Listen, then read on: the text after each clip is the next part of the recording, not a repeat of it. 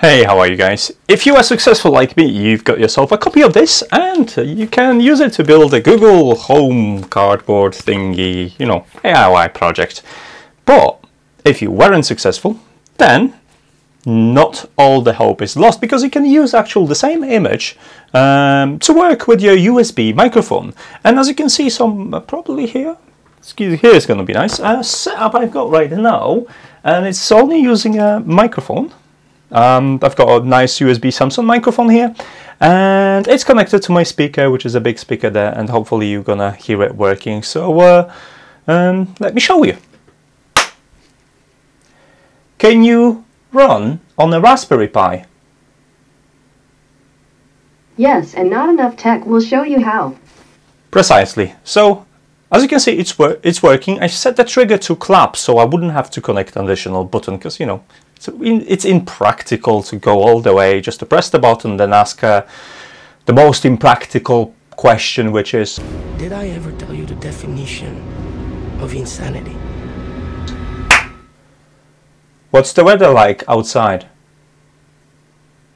In Thornaby-on-Tees, it's 17 degrees Celsius and mostly cloudy. There will be showers with a forecasted high of 20 and a low of 9. Yeah, precisely. And I could just look through the window. So yeah, if you activate it via clap, it's easier. And now I'll show you how to set it up. It only takes like 2 steps and then rebooting your Pi. Providing you already set up the Google Cloud account, which is pain, and you have the image downloaded from the project file itself. I'll link everything for you so you'll be fine. So let's get started.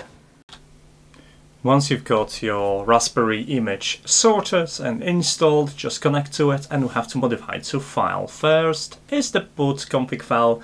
We have to make sure our default sound settings are enabled, so just scroll down to the bottom of the file. There's going to be 2 comments that you have to disable and enable, one for the default audio. So just hashtag it and select it as you can see on the screen. I've commented it out as well, so if you want to revert back to the original settings, you can do it by just restoring these 2 lines and hashtagging the other line. So that's the first file.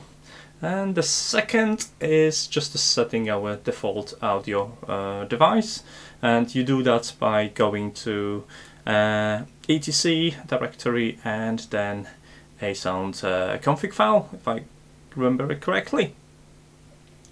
And in there you have to just enter the custom Java file or just JavaScript that will handle this for you. So I'm gonna link it to on my website, so click there to copy and paste it. Make sure you're gonna get a copy of that file as well if you want to restore it back.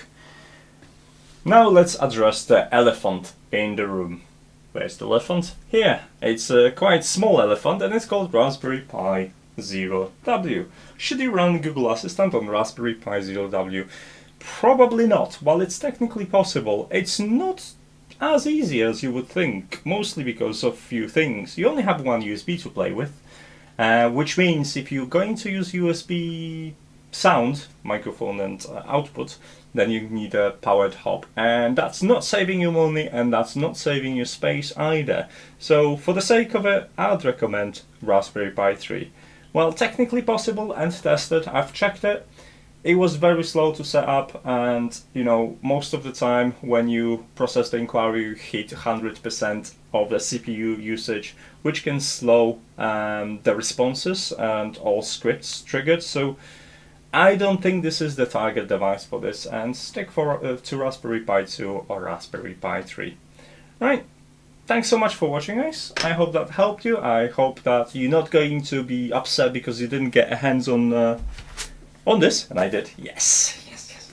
And we'll let you experiment with your own Google Assistant, even though you don't get a kit. So I'll see you in the next video, and as always, you know where to follow me, where to find me. I'll leave it all to you and your clicky fingers. So see you in the next video. Bye!